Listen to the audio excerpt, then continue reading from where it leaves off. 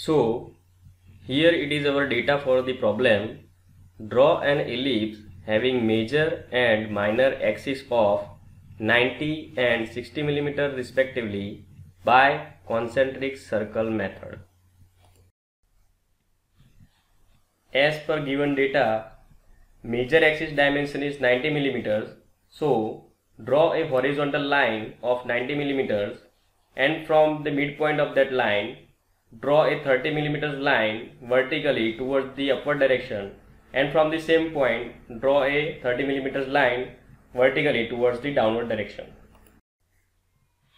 Now we will name the endpoints of major axis by point A, point B, and for the minor axis by point C and point D and point O at the intersection point of major axis and minor axis. After that, we will mention the dimension of major axis 90 mm and minor axis 60 mm. Now, with the help of compass, from point O as a center, draw a circle of 90 mm diameter, and again from point O as a center, draw another circle of 60 mm diameter.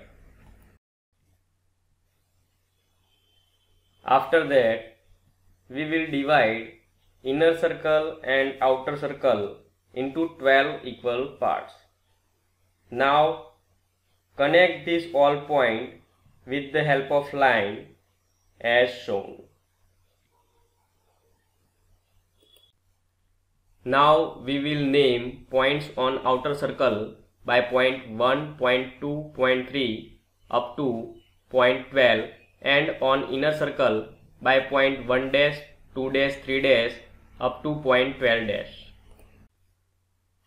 After that, from point 1, 2, 4 and 5 we will draw a perpendicular line towards the downward direction.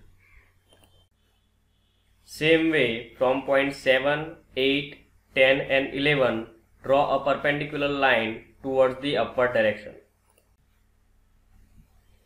After that, we will draw horizontal line from point 1 dash, from point 2 dash, from point 4 dash and from point 5 dash as shown.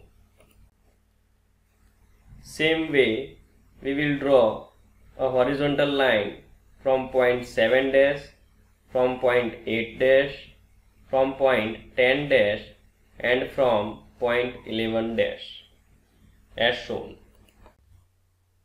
Now we will name all the derived points by point P1, P2, P3 up to point P12. Now with the help of French curve, draw a smooth curve passing through all the derived points.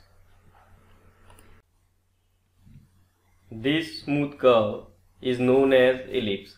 I hope you understood it, and if you have question, let me know.